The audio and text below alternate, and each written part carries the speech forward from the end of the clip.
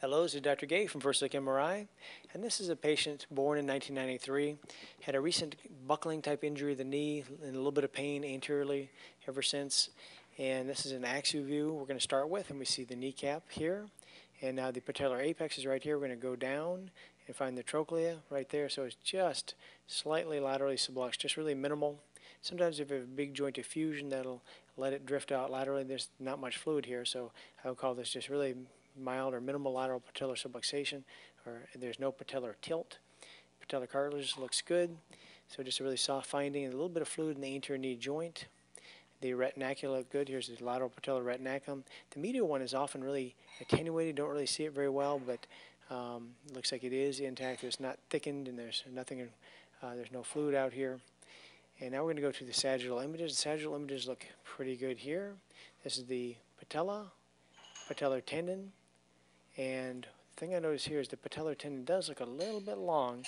This can be hard to know at a glance if it's too long, but there's a physeal scar. Sometimes I'll use this physeal scar coming across, and if the mid body of the patella is above that, then I'll think maybe it's too high, and that's not super reliable, but that's just a quick little thing I've figured out. So in this one, I say, hey, it does look a little bit high.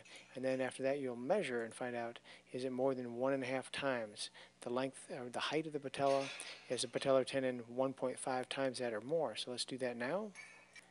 So the patella is about 3, so we'd expect this to be less than 4.5, because it's 1.5 times 3.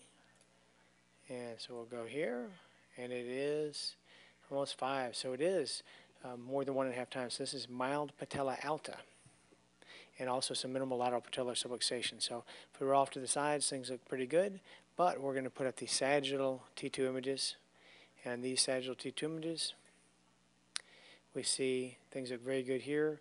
Hoffa's fat pad medially. If we go off laterally, there's a very subtle finding. This would be so easy to blow off if you're not looking for this finding. But if we window it down, there's just some subtle brightness over here. But this is abnormal. They have normal dark fat here, and up here it's just a little bit too bright. So this is really mild edema. We call that fatty impingement, and that can be associated with the subluxation and the patella alta. And so I believe that is their finding. And again, it doesn't show up all that great here, but it definitely is there. And we're going to put up the axials one more time and just see if that is there in the axial images. Sometimes if I'm worried, I'll look on here to see, and yeah, there it is right there. So there's a little bit of brightness in the fatty impingement associated with the other findings. So that is the cause of their anterior knee pain, and thank you very much.